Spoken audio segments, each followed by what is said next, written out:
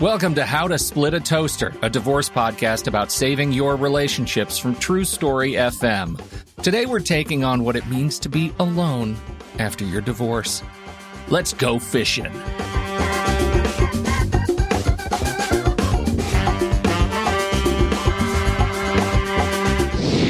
Welcome to the show, everyone. I'm Seth Nelson with my good friend Pete Wright, and we're really glad that you're here and hope you get some quality time with yourself is what we're looking to do during this podcast, and talk about what it's like after divorce or on that first weekend you don't have the children, or just have time to yourself that you might not have had while you were married. Now, I wonder, Seth, when you think about your experience in your own divorce, at what point during the divorce process did you come to the awakening that maybe there would be some newfound freedoms in your life that you had not heretofore expected? My divorce was very fast. I got the whole thing done, I think, in less than 3 months, because I would never speak for my former spouse, but I think she couldn't wait to get away from me. So just be done.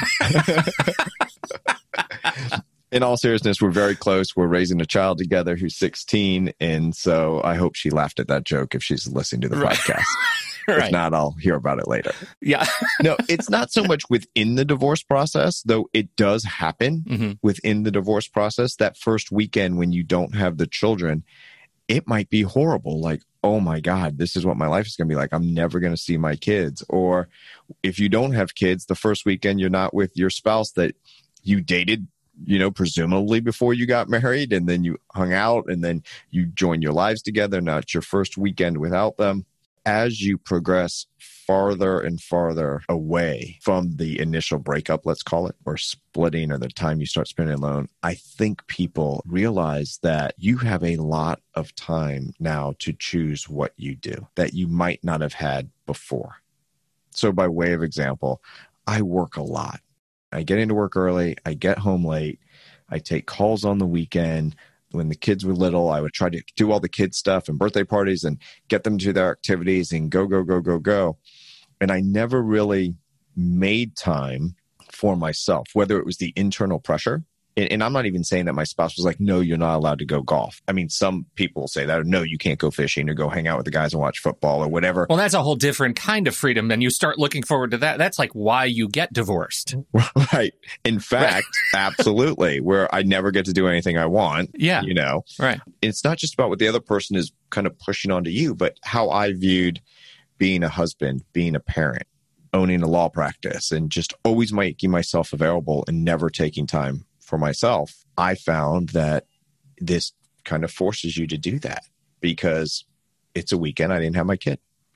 So I could either work the whole time or I could learn something new. I started to learn how to cook on my own. Literally, Google a recipe, figure it out. It was almost like turning Black's Law Dictionary into English because they have all these terms in cooking that I had no idea and would have to look up. But just to have everyone think about, what is it that you like to do that you haven't allowed yourself to do, whether the other person was putting the pressure on you or you internally were putting the pressure on yourself? Well, and there are some people who thrive in the obligations that come from being in a relationship and in a family, and don't ever give themselves sort of the time to see, oh, gosh, if I didn't have to drive carpool right now, if I didn't have some sort of help there, I would be reading a book, or I'd be reading, Dune again, right? Something like that. Like there are some people who really thrive on that. And I guess if you're not one of those people, it can be a real surprise that some of that time gets reclaimed. Right. And also, I think from my experiences, there are a lot of very successful women that put a lot of pressure on themselves to be a great mom, be a amazing person at their chosen profession, to be a great wife, whatever that means, and whatever any of these great things mean to that person, right? And nowhere in any of those descriptions are, I'm just going to chill out and take a bath and read a book. Right. Right. And a lot of that is societal. I think it's harder on women than men. Nobody thinks twice if a dad doesn't show up to parents' night, right? Yeah. if mom's not showing up, what's going on? Okay. Sure. So there's those societal pressures.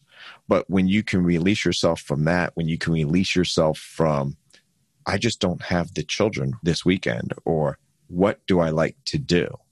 So I encourage people, make a list of things that you've always wanted to do, but you always would say, I don't have time. What would be on your list, Pete? It would definitely include watch more movies. Right. You're a big movie buff. I'm a movie guy. And you know, right now, unprecedented times and whatnot, gestures broadly. I'm not going to the theater a lot, but I've got a watch list that's, you know, yay long, and I don't have a lot of time to catch up on those things. You know, I mentioned those sort of obligations of sort of life and family. I mean, we've got 2 kids. They're in school online, and my spouse and I both work from home. So right now we have 4 of us. It feels like I'm in an office. You know, we're just busy and we cross paths at the water cooler kind of thing. You asked that question, and because of all those things, I don't even know where I would begin to start to think about what if I had more time that I actually owned. Right. And that goes back to a previous conversation we had where you can maybe go to your spouse and say, can you be on kid duty tonight? I would love to watch a movie. Yeah. That has nothing to do with your relationship, or it's all about you needing to recharge your batteries. That gets to another question that I have here, and I want to pivot. And again, this is probably a more personal experience and observational experience. But at what point does that process become easy? Because my hunch is that you're fresh from your divorce and figuring out what that looks like, what that sort of reclaimed time looks like. I imagine that's sort of a reactive experience for some people, like putting on shoes that are a little too tight or too loose, you know, like you don't know how to own your own time because you haven't had a chance to do it. Absolutely. I actually think this breaks into 2 categories. And this is just my own experiences. But one is someone like me who's very social and outgoing. And then I was alone and I was like, whoa, what's going on here? Which is actually was really healthy for me. I am a better person now because I am very comfortable being alone. It's not that I'm not social and it's not that I don't like to go out, but I'm no longer kind of freaked out if I don't have something planned over the weekend with a bunch of friends or doing something. I will put on my favorite podcast. I'll start cooking. I'll do whatever. I'll listen to music. I'll binge watch some shows. I'm good. So there's that where it's like, I don't know what to do with my time. And so then, you know, some people will go out, but not really find themselves. The other is the reverse, the person that really loves being alone. So they're going to be like, oh my God, this is great. The struggle for that person might come later when then they're trying to maybe find another relationship. Like, I'm so comfortable being alone. It was so bad in the last relationship. I couldn't ever get alone time. I have all my alone time now. I don't want to give up any of it, even though I want to share my life with somebody. So there's always that balance. And I think everybody's different. I think it all takes time. But I will see people that I have represented a year or so after their divorce, I mean, actually final, they are always in such a much better place. Their color is back. They look better. It's not the strain of it all. I mean, it's taxing on you going through a divorce. And when you think about getting to the divorce, like how many years, we talked about in our very first episode that divorces are on average 3 years in the making. That's 3 years of struggle and strife that you're trying to navigate the waters of complex relationship issues that aren't good ones, right? And leading up to a divorce, of course, like that's a strain on your body. It's a strain on your mind, your emotional well-being, of course. Absolutely. Just take a moment and think about things that you've always wanted to do or that you haven't made time for. If you're a list maker, make a list, check it off. You know, you have those friends, right, that make lists and they love crossing stuff off, and they'll actually already complete something that's not on the list, and they'll put it on the list just to get the pleasure to cross it off, oh, right? Yeah. But make some time for yourself. I know I keep saying it over and over, but it's just so important to take a moment and just breathe and say, this is what I'm going to do. It might be nothing. It might be at this moment, I'm just going to feel sad that I don't have my kids. That's okay too. Yeah. Right. I'm not saying like ignore that. I'm not saying that you don't go through these different emotions of loss when you're going through this process. But there is a silver lining people come to realize, like, I love my kids, but boy, I like my weekends off. There is a sense of just sort of exuberance. Like, what are the things that you do that can help you find joy in a time of great grief? And I think people forget this, that joy can exist alongside grief. If you are feeling like the end of your divorce process was hard, as many people do, and are going through a grieving process, it's okay to give yourself that sort of physiological experience of joy that constricts the blood vessels and gets the dopamine pushed and gives you a sense of rebuilding in your body. It's okay to do those things together. So if it's gator wrestling... Right. Well, I actually have one that everyone does, whether they realize it or not. They're setting up their own place again. Oh, yeah. It's an extreme home makeover. It's an extreme home makeover. I actually read this. It was on spending after divorce, and it was so stereotypical sexist, where like the amount of money that guys spent on electronics after divorce was outrageous. Extraordinary, huge flat screen TVs, right? I am already, like you just said it, and I realized, I need to go back in this podcast and add extraordinarily large flat screen TV. That's on my list too. And Atmos, I need like 300 speakers in my living room. Oh, it's going to be gross. Right. I always tease my son. I'm like, you have the best TV ever to play Xbox on. And then on the other side, ladies, it was a totally different spending, but it was on pillows. It was on getting their house ready, the couch, the this, the that, and making it nesting, feeling very comfortable, right? Mm-hmm. No man cave. Right. And I'm not saying everyone does this. This was one study that I read, but you get to set up your own place. And in fact, we might have a guest come on who's an interior designer who has been through a divorce. Oh, yes. She is amazing. She's funny and she's been through it. But that's just an amazing thing that everybody does. And when you talk about taking your personal belongings, like I always tell people, and it's so sentimental, right? It's all this stuff, but there's something nice about just having something new. Yeah. That's just yours. You own it. I'd like to say, for the record, using a legal term, did you see what I did there? I noticed that. That was very impressive. I was like, what record are you talking about? But keep going. For the record, for the podcast record, for the annals of history, Seth Nelson, I would like to state this show is in no way advocating people get divorced. And yet, I'm kind of planning for the man cave with the hot tub and the 100-inch flat screen. And I'm happily married. So okay. I'm just saying, let's define a term.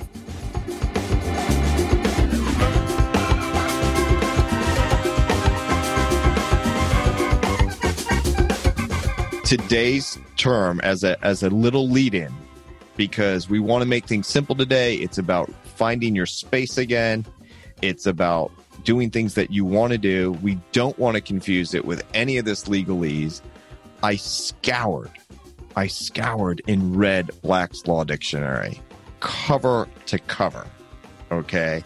That's over 1,500 pages of legal definition to find one word that means the same thing in legalese as it does in English.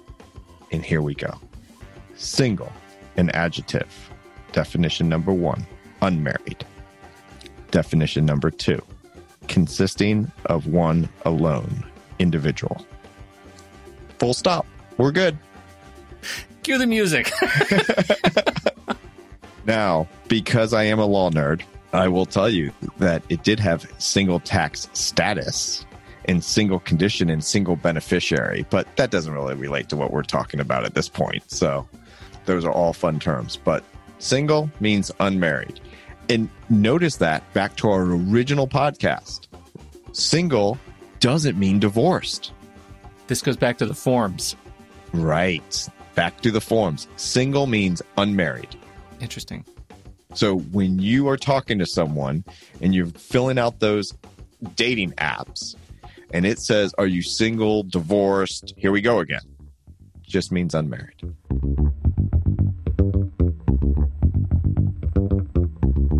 Seth, we've painted some grand fantasies. I'm not lying. Grand fantasies about what I'm going to do with my alone time. But now we're talking about working with your lawyer. And I feel like using my alone time just to sit in my new hot tub and watch movies all day is probably not something my lawyer is going to A, advise, or B, care about. What would my lawyer be saying to me about how I should best use my time going through the divorce process? I would tell any client, take care of yourself.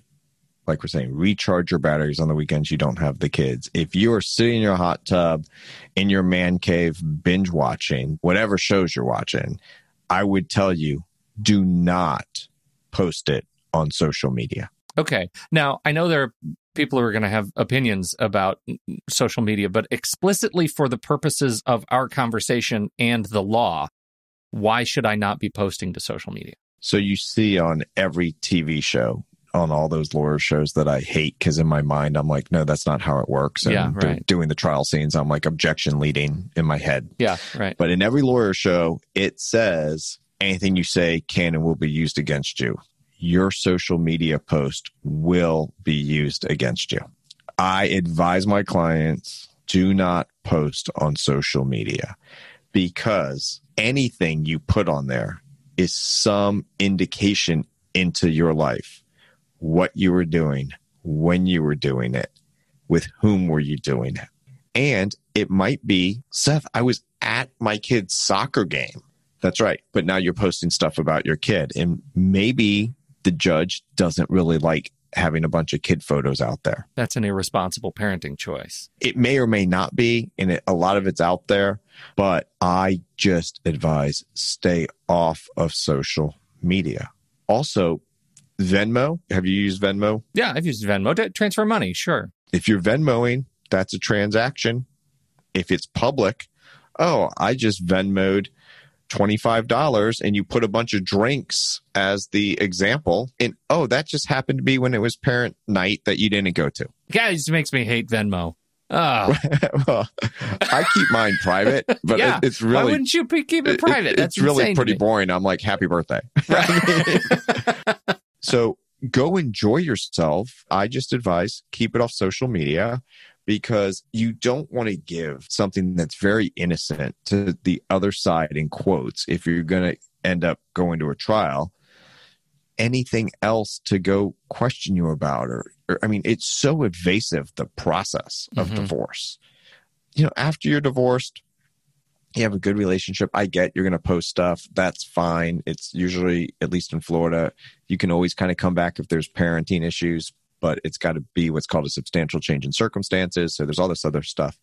Do not, even after you divorce, post anything about the judge. Oh, they can come back at you. Oh my God. Yeah. There's ways to open up the case when you post, oh my God, the judge bought all my lies. Yeah. Okay. Let's do a motion for rehearing, Your Honor. Let's open this can of worms back up, because look at what they just said. Wow. Right? Yeah, of course. I got to tell you, that's the way I want the law to work. Like, that's actually really gratifying to me to hear that. That's exactly, you go, courts. Oh. Right. Yeah, we can open it back up when you just posted on social media that, that dumb judge bought all my lies. Okay, so in terms of the social media safety zone, we're talking about the moment you decide, I'm going to file for a divorce. I think it's too late. We're stopping. We know that the relationship is ending. We're going to stop posting on social media altogether. Yeah. And we're going to maybe, if social media becomes important to us, we're going to maybe start slow walking our posts, gentle posts back into the social media landscape once the divorce is signed and everything's done. They're final. Right. Because you just never know how that's going to be used. And literally, it could be something as, well, I don't understand. Why can't I post my vacation? We always went on vacations. I'm just posting. I understand, but we're asking for alimony, and now you're posting this great scene, and, and it's just going to complicate things. It's complicated enough. And also, all this stuff is out there forever. I always tell people, please do not go on a rant with your thumbs about texting, right? And it's different in jurisdictions, but for example, if you're going through a divorce and you text me as your friend, I hate her, she did this, blah, blah, blah, blah, and you're saying all this bad stuff, I'm going to do everything I can to keep the kids away from her, and you're going on and on and on, that might be in front of the judge. Mm-hmm. So it's kind of like the saying, like, don't ever put anything you don't want in front of the New York Times front page. Anything's going to be in front of the judge. I have a hammer that I actually keep at the office, which you might find weird being a lawyer, but I really will tell clients, I'll pull it out. I'm like, you do another text, I'm breaking your thumbs. Put your thumb out here. I'm just going to take the hammer and break your thumbs. Break your thumbs. We're speaking metaphorically. We are, of course. Ladies and gentlemen, of course, there is no thumb breaking on this podcast. No. And this whole, I unfriended somebody. You guys have a network of friends. Yeah. He knows somebody that you haven't unfriended. Yeah. Right? Yeah. It always comes back. Yeah. And I would also tell everyone, talk to a lawyer in your jurisdiction, because some people now are thinking, oh my God, I have to go delete all that stuff. Oh. Okay. That could be basically what in layman's term is destruction of evidence, because it's already out there. Yeah. And you're going through it, don't start deleting stuff. Don't delete stuff. Listen, go get some legal advice from your jurisdiction about how to do that post, that you've already posted and what to do. But all right. We ask for that stuff all the time. And sometimes it's not pretty. So anything digital, right? Texts and emails and Goodreads reviews and Amazon reviews. Yeah. I'm writing about a pot, and my wife would never let me buy this pot, so I bought 15 of them, right. And I rated it 5 stars, and now that's in front of a judge. Exactly. And it's all going to come back. Well, why did you buy those 15 pots? Because I was listening to this podcast, and right. Seth said, do some stuff that you like to do that you were never allowed to do. And I bought these 15 pots, and I'm going to try to learn how to cook. So that's just one thing. And you would like to make, as much as you can, your lawyer's job easy. Mm-hmm. In the sense of, you don't want them to have to defend every little choice that you made during the pendency of the divorce. That actually encompasses a lot in terms of the kind of experience you want to have as you start reclaiming your time and figuring out what it means to be alone. And I that seems to me, as I'm kind of putting myself in those shoes, that can run into conflict with your emotional experience that I want to share. I'm feeling exuberant. I learned to skydive while wrestling alligators today.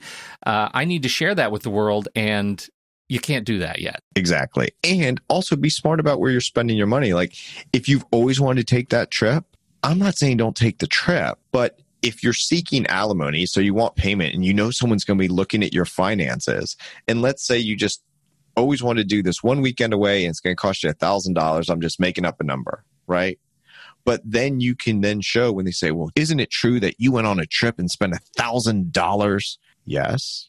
Leaves it at that. Your lawyer gets up and said, what, if anything, did you not spend money on to save for the $1,000?